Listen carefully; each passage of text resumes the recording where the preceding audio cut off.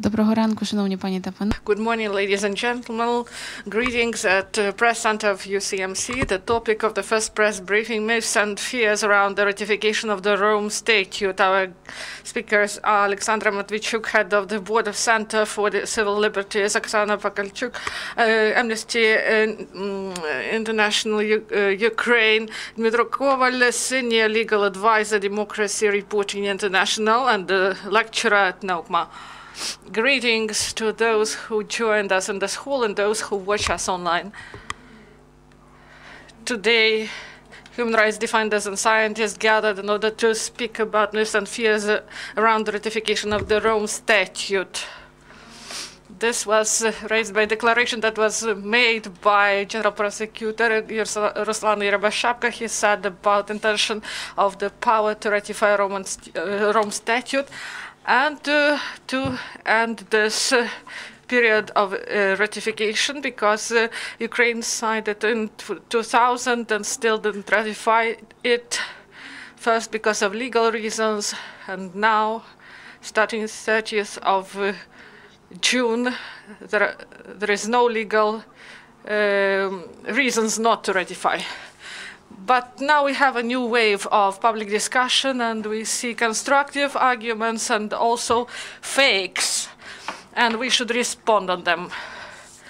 And today's press conference will be dedicated to dismantling those myths around ratification of the Rome Statute. And of course, we believe that Ukraine should ratify Rome Statute not only because this is the requirement of the association agreement with the EU, but also because the Rome Statute is needed for Ukraine. With respect to all opinions, we would like to have these discussions, and our opponents should not use fake arguments. They should not threaten Ukrainian citizens, military men, and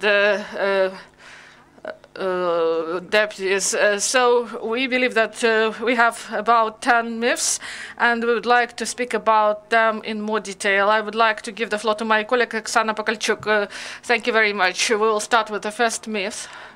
That is that the ICC will start consideration of cases of Ukraine only after the ratification of Rome Statute.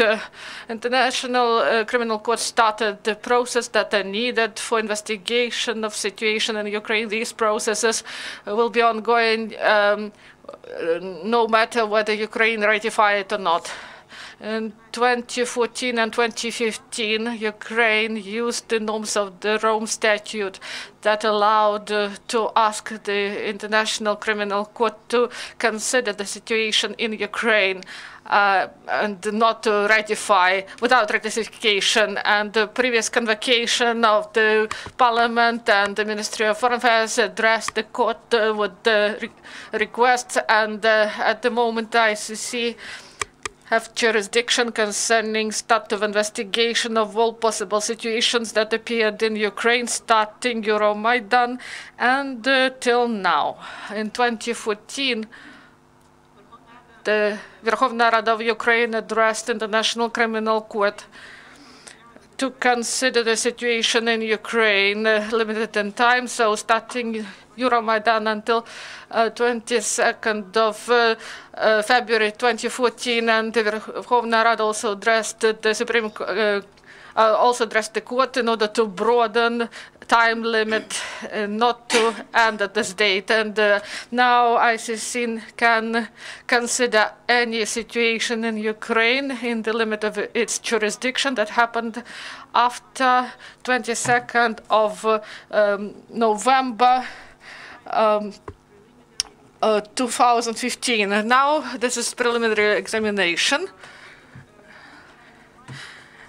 The court gathers information about the situation in Ukraine in the east and in Crimea, and considers the situation for interference and the start of investigation. It is worth noting that the court also looks whether the Ukrainian court system efficiently investigate and what the national court bring to responsibility those who were guilty in committing military crimes and crimes against humanity. international criminal court acts in accordance with the principle of complementarity, and they may interfere if Ukrainian power doesn't do anything in order to bring those who are guilty to responsibility or are not able to do it for some objective reasons. For example, if the power covers some crimes or if objectively the access to non-controlled territories is preventing efficient and objective justice or investigation. And I believe that this is the first myth that we dismantle, and we will be open for questions then. Next myth, ICC will be interested even in minor crimes committed in conflict. This is a widespread myth that ICC will consider all situations, even minor cases. But we should say that ICC do not have jurisdiction concerning minor crimes, concerning the situation of armed conflict or persecution for political or other reasons. ICC focuses on 4 crimes. This is crime against humanity, military crimes, genocide, and the crime of aggression. So this is massive crimes and widespread crimes. They should have one of such traits as a systematic nature, large scale, they should be planned, and other aspects. I won't go into legal details. I would like to bring an example. Let's imagine that one of the sides consciously used chemical weapons against another side. In such a way, they destroy a peaceful population, a village that is nearby. And this is an extreme case, and we know that in Ukraine we do not have such cases. But this is a good example in order to show what crimes are considered by ICC. ICC, they consider the biggest, most grave violations of the rules of war that are envisaged by Geneva Conventions. And my previous story may bring us to the next myth, that ICC will consider thousands of cases of simple soldiers in Ukraine. If we look at the example I brought, simple soldiers, they are unable to organize massive destruction of villages, population, and the use of chemical weapons. This is the highest level of command, including generals and the president. We understand that such actions, they should be planned beforehand. So this argument I cite, the examples that are brought in the comments on Facebook, our guys will be taken for investigation from the front line and to court hearings, and this is not correct, because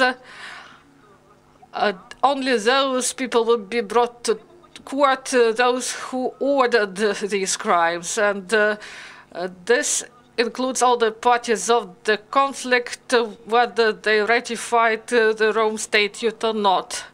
It's enough to say that the court investigate cases in Ukraine with consent of our party, and the Russian side didn't ratify the statute, and this won't prevent the court to consider the cases and to try stop officials from Russian Federation if ICC find grounds that such illegal orders were made. In this context, I would like also to call on, when we are speaking about ICC, we should look at the history, and a good example is the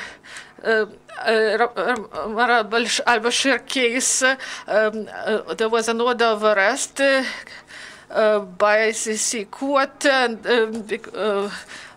military crimes committed by Sudanese army concerning peaceful population in the Sudanese region of Darfur.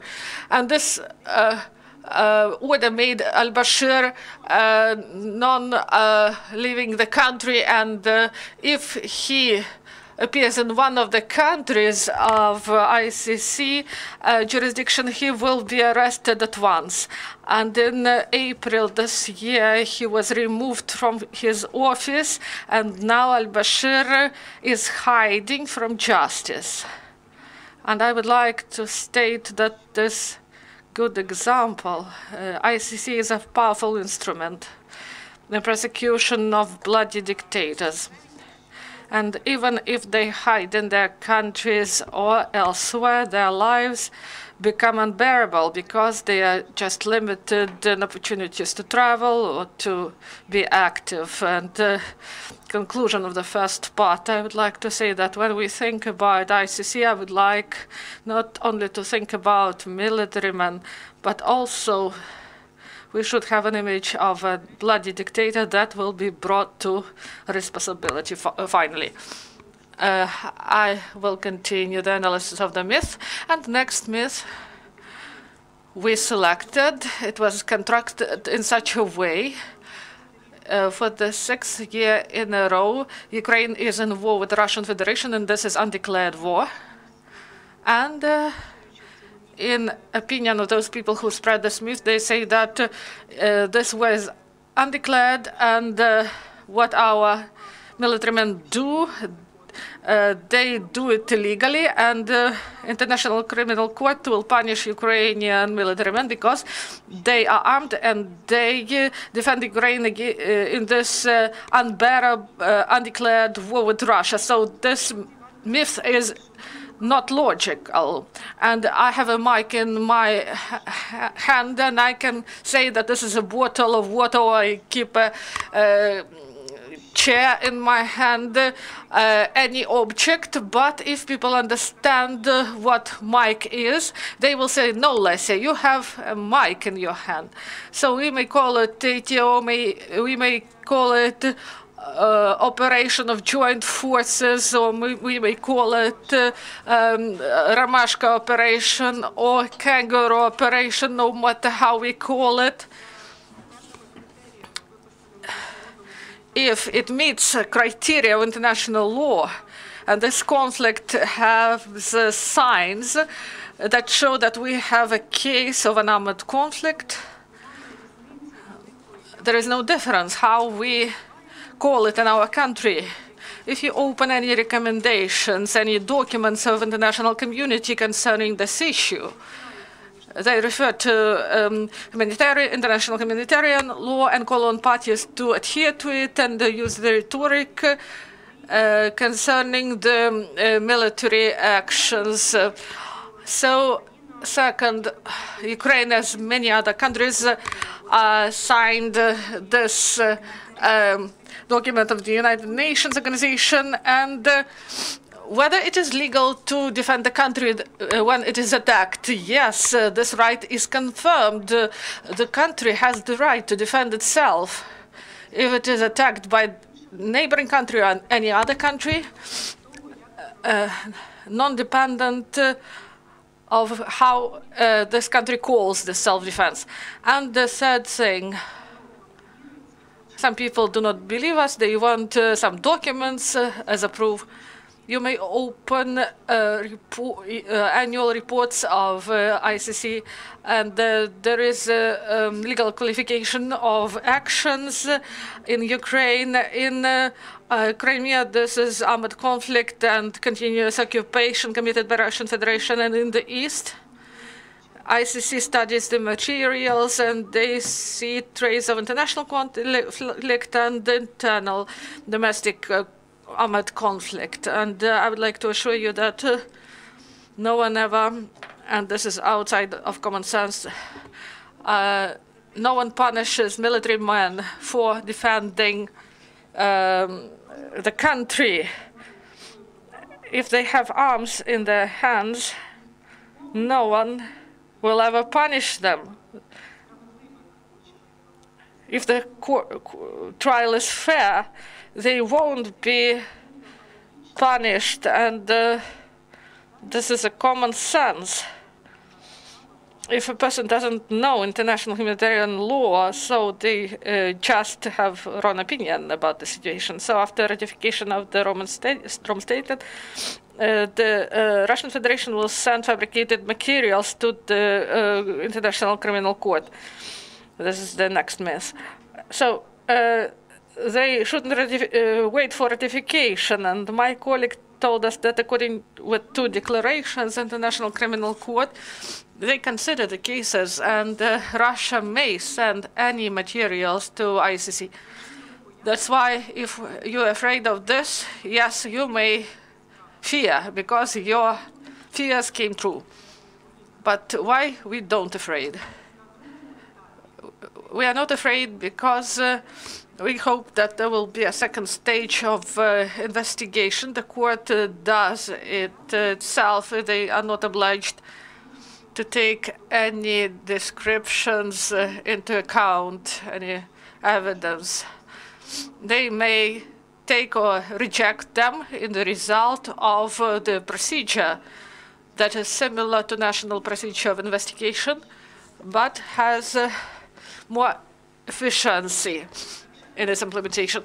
So even if Russia wants to fake the materials and send tons of materials to the court, this number of falsified materials, the number of submissions, won't bring victory to Russia, because ICC collects evidence independently and analyzes them independently. Next myth: International Criminal Court will take cases from Ukraine that it started to investigate.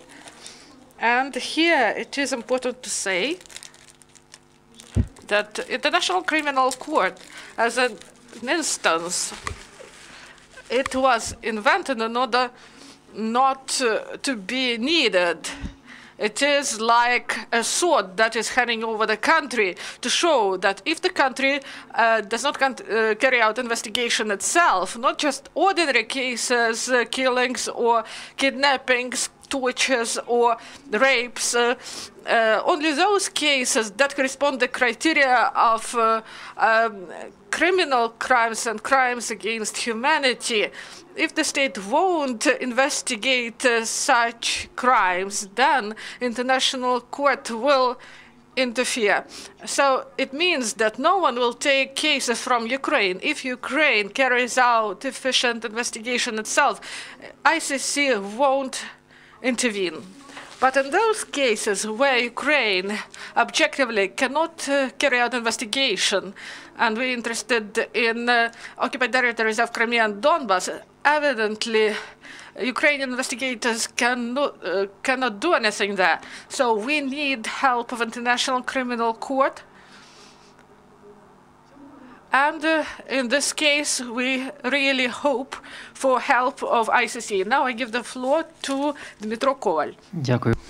Thank you, Oleksandra. So there are three another myths. Every of us voice out three myths. The first myth out of three, the ICC's investigation into the crimes in Georgia makes Georgia bring in the most part of responsibility for what happened in its territory. The successfulness of the Rome Statute, the myth will be successful if it is at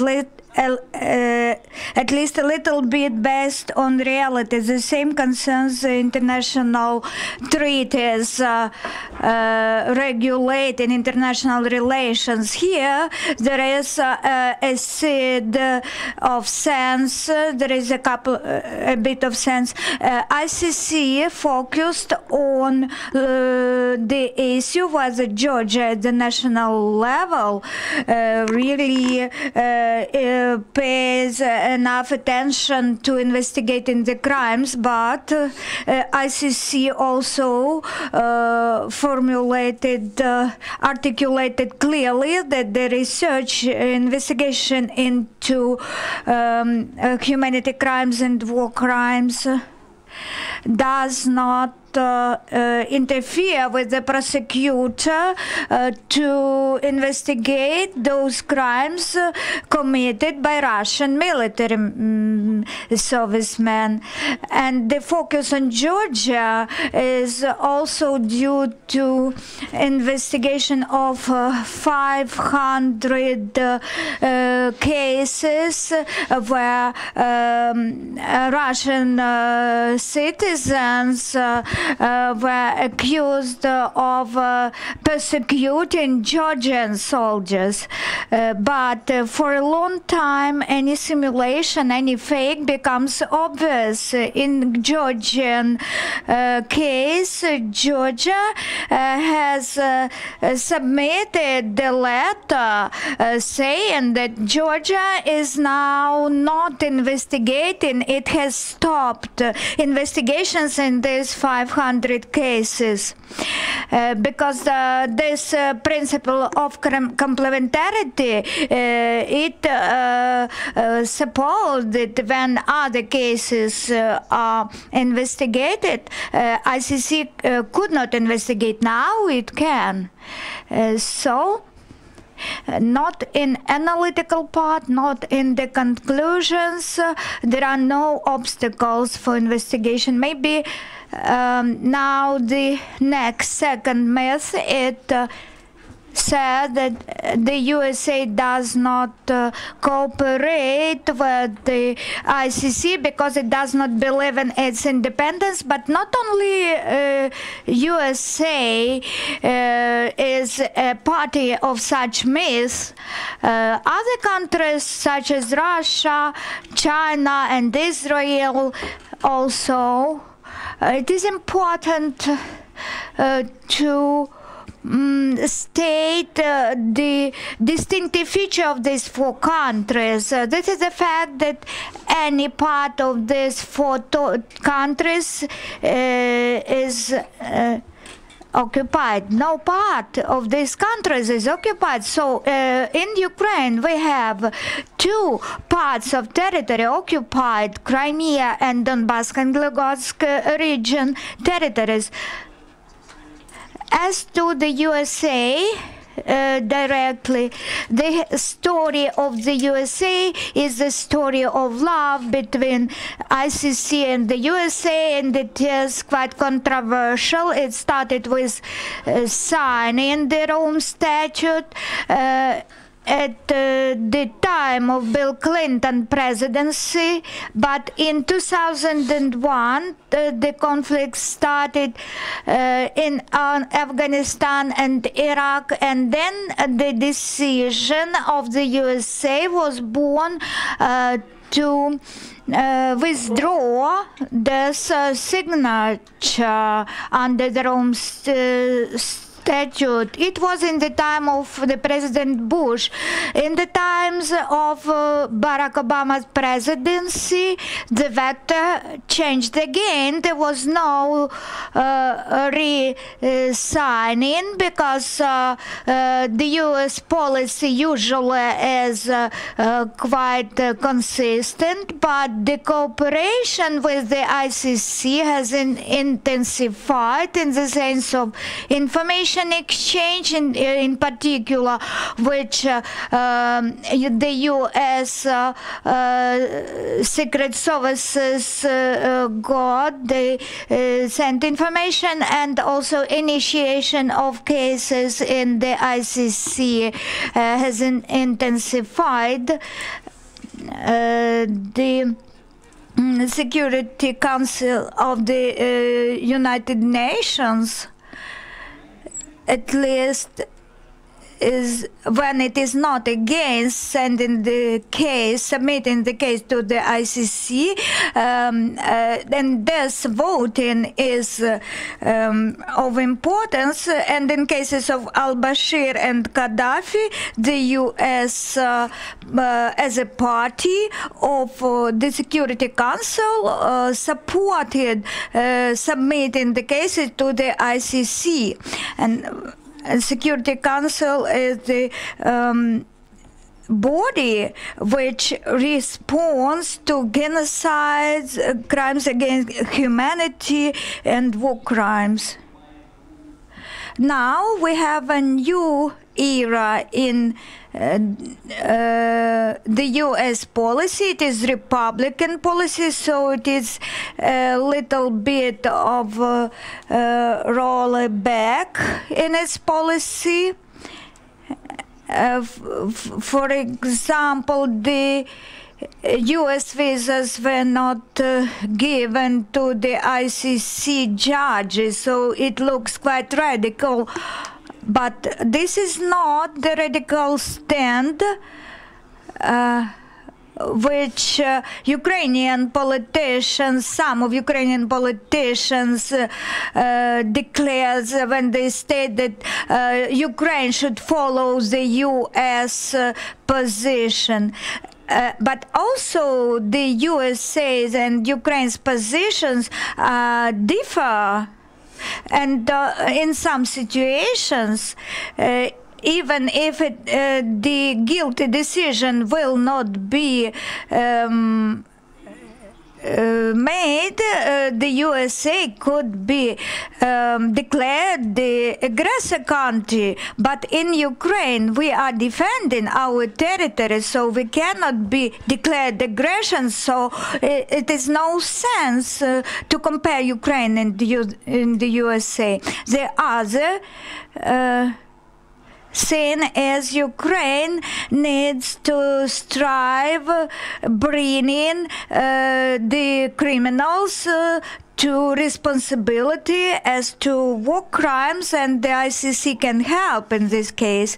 So logically we can pass to the third myth, which could be stated as follows: if the ICC will try to bring to responsibility only several nationals of the Russian Federation, then it would have no importance for Ukraine.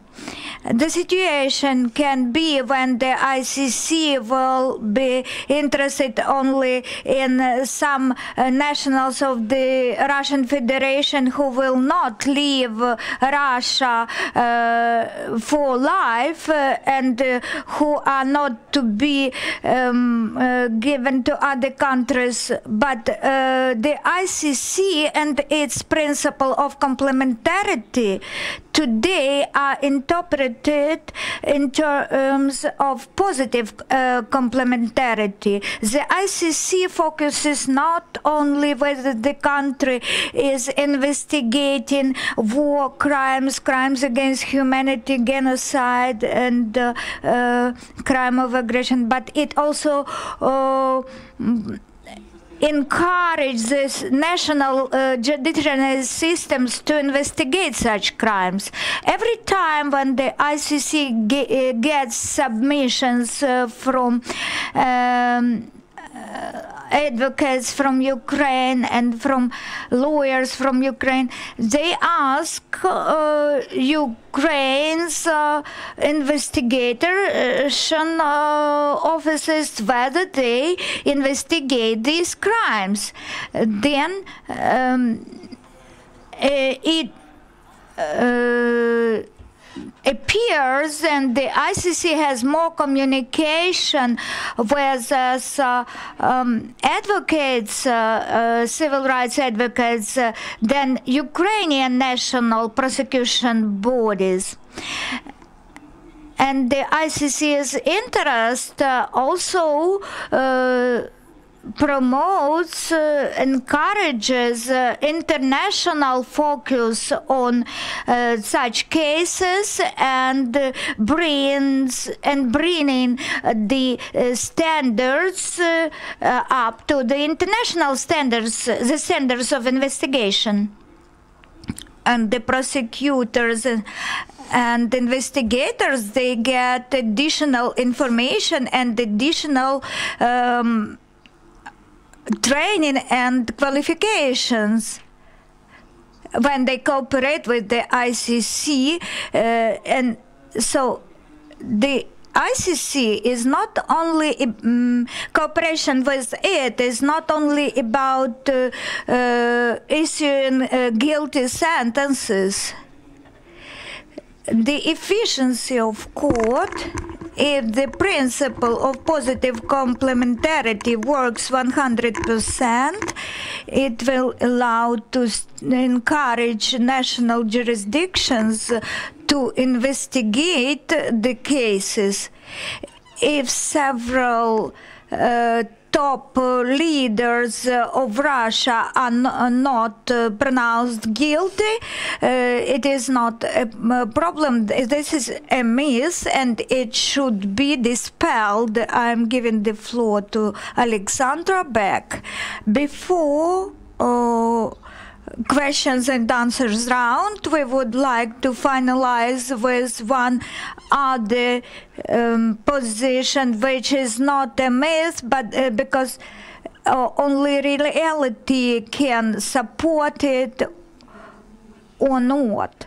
Those our opponents who are distributing the myth, then they ask us at the end of discussion, if we ratify the Rome Statute and we get more pluses than minuses, because now we stated only the myths and we didn't talk about opportunities, there will be more advantages of impact on the investigations, focus on of the cases on those cases which are interested for Ukraine. Our opponents tell us, give us guarantee that Mr. Putin will be proclaimed guilty. Of course, nobody in our world can give 100% guarantees of something, but Mr. Putin is afraid of ICC. Once the prosecutor's office first time stated stated the situation and the true words, that it is war in Crimea, and Russia has withdrawn the signature under the Rome Statute. It was made within 2 days. Russia treats the ICC quite seriously. Then I have the question to our opponents: if we have no 100% guarantees, does it mean that we should miss any chance? I think we should use the chances to bring to responsibility Mr. Putin, but there is no such court which can give 100% guarantee. I think that Ukraine should use any opportunity, any chance to bring to responsibility, as Oksana said, this big fish. And we know in which country this big fish who initiated the war against Ukraine. Now we are ready to the round of questions and answers. Oleksandra Chabanenko, Institute of the Future. My question is of several parts. The first part is how many people were brought to responsibility for the time of ICC's existence. This is a question to the level of efficiency of this court. I think your question supposes binary response, this is not many. The idea is not only in bringing to responsibility, but in the principle of positive complementarity, of making impact on national justice systems.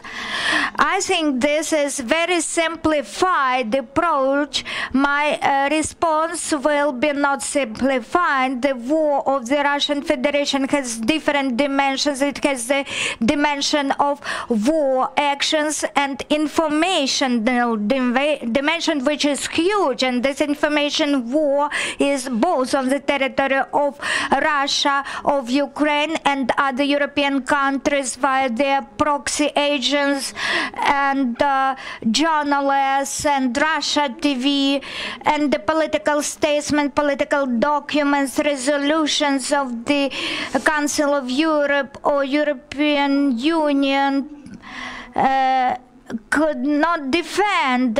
Russia can say this is the ideas of politicians. It is important that there is evaluation of the court saying that this is special international institution which is impartial and which has conducted impartial investigation, and it says that Crimea is occupied and the Russian Federation is at war against Ukraine, and it adds to us who are advocates for civil rights, fighting for the rights of Ukrainians in international arena.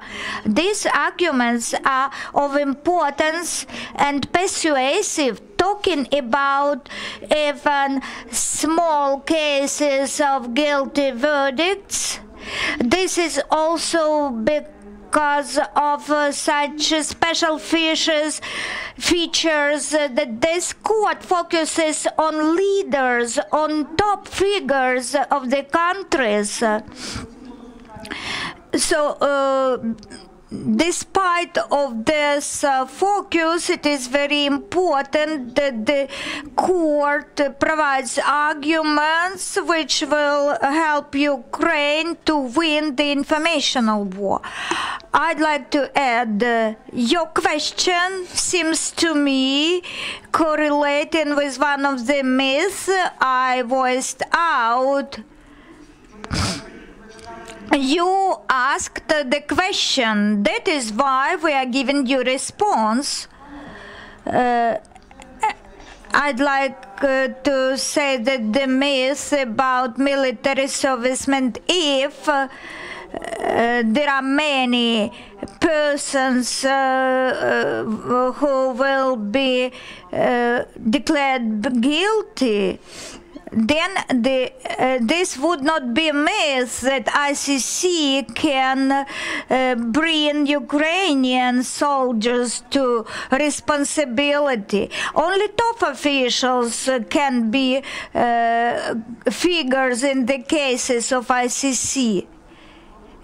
So talking about military men or military leaders, this is the complicated process connected to various dimensions, so not quantity but quality is of importance. During the period of Rome, of the ICC existence, only 3 persons were brought to responsibility, 1 leader. No, this is raw information, more than 20%. This is the information which I checked before. Now I'm going to find the analytical report of Nadia Volkova. She investigated your article and she rejected your information. Your information is not right, which you state in your article. Lubango Bureau of Congo was declared guilty. As to the aggression, the ICC, as you say, can investigate the intervention of Russia to Crimea. Is this right? Look, we said that first Ukraine submitted declaration where it asked the ICC to investigate the events under its jurisdiction related to the occupation of Crimea and the hybrid war in Donbass area. One of the myths is that we said that there are several components of crime. Our colleagues will submit several. I have a question about aggression, whether the court can investigate the aggression of Russia against Ukraine. I see Dmytro will answer. If the ICC will investigate the war crimes of Russia in Crimea, this will be big achievement of Ukraine as a result of this process, because the resettlement of the population in Crimea, which is ongoing, this is an obvious war crime which should be relevantly qualified. As there are 44 persons who were. The website of the ICC is the most trustful source. When the statute was signed by the first signatory countries, this crime of aggression was not covered by the definition. The definition and elements of this crime were not adopted. It was adopted in 2016 at the Kampala conference, and they became valid since 2018, but now there's only those countries which are about, over 30, they are subject to the amendments adopted in Kampala. So Ukraine and Russia are not subject to the investigation into aggression, but Article 7 and 8, they are crimes against humanity, such as resettlement of population, killings, abductions, and war crimes. They could be covered by the ICC jurisdiction. So the ICC most probably to address these crimes. I have the third part of question as to the countries which reject to ratify the Rome Statute.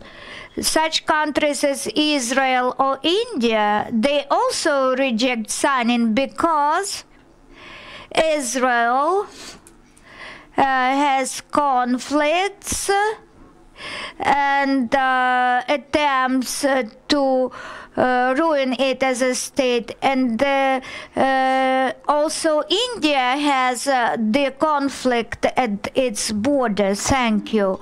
It is obvious that Ukraine should define why it wants to be a party of the Rome Statute. We should say a few words what for Ukraine needs ratification of the Rome Statute. Here we can start with some pragmatic targets. They will be more understandable all from the vector, because joining the Rome Statute of the countries which are not at war, which are very peaceful, this is their contribution to the peace all over the world. And Ukraine's joining, Ukraine's becoming a party is also a contribution. The Rome Statute for Ukraine is maybe the only possibility to attempt to investigate and to do our best to bring to responsibility those people who make this war possible, and this war crimes and crimes against humanity committed during this year, during these years. Немає. Do you have any final remarks? I'd like to thank everyone who came to our event. Thank you to our colleague who asked questions. We are open for constructive discussion. This is an important historical decision to ratify the Rome Statute if it is adopted. We call on our opponents.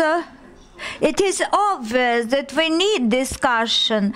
We need to discuss pluses and minuses, strengths and weaknesses, but we call on our opponents to voice out only true information, not fakes. Thank you for the time. Thank you for your questions.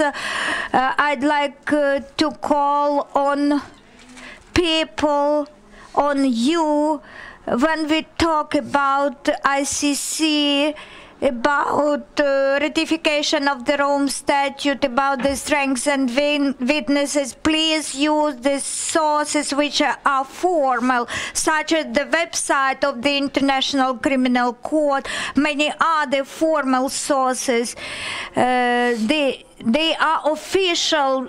Do not use in your analytical reports the articles which are not trustful, not reliable, but because they could be fake inside. As soon as we get this fake information, we disseminate it. And today's conference is a result that the myths being disseminated about the Rome Statute, about the International Criminal Court, they are so vast in the information space that our voice, we hope, it will contribute to the true information, forming a real view, not fake view. So we are open for discussion, and we will gladly answer your questions, and we will disseminate information so that the ICC and the Rome Statute are more understandable. I would like to thank everyone who came to our event, who listened to our visions about the myths and how to dispel them. I'd like to focus on one fact. This fact concerns the myths on two levels. The first level is when some idea of the ICC is attacked directly, for example, saying that ICC will bring every Ukrainian military man to responsibility. And the second level, when the myth is brought to some other discourse, such as idea of ratification is questioned because Israel or the USA do not want to ratify it. Where is the myth here? The myth is in that we are offered to distract attention from the fact that the ICC in any case has enough powers to investigate these cases, these crimes, and Ukraine cannot withdraw its recognition of the Rome Statute. We have already recognized it. We have jurisdiction which is contrary to the situation of India, Israel, or which have not recognized its jurisdiction. So these myths are used to form the political discourse, to change it and to base it not on facts. Thank you very much. Thank you, dear speakers and guests, and to those who watched us online. That's the end of our event. Thank you.